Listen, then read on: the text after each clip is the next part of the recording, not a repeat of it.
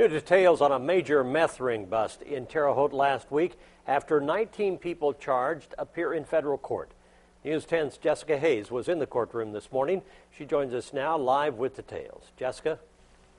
Mark, incredible details about this operation emerged just today. But first, a reminder, all mugshots you will see are from previous arrests.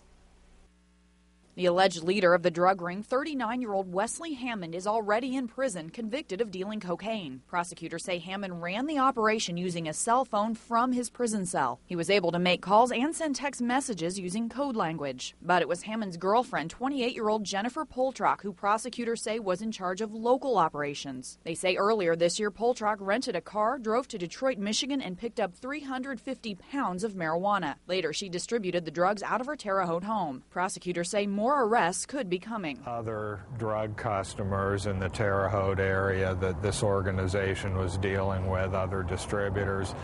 The second question's identifying the out-of-state sources, particularly for the methamphetamine. Those charged each face a minimum 10 years to life in prison. Those with one prior drug conviction face a minimum 20 years. And those like Hammond with at least 2 prior drug convictions face life in prison. Now today, 2 women, one of whom is Hammond's mother, were released. The other 17 await detention hearings. Trial is scheduled for June 14th. Mark, back to you. Thank you, Jessica. An investigation is now underway to determine how Hammond smuggled a cell phone into his prison cell.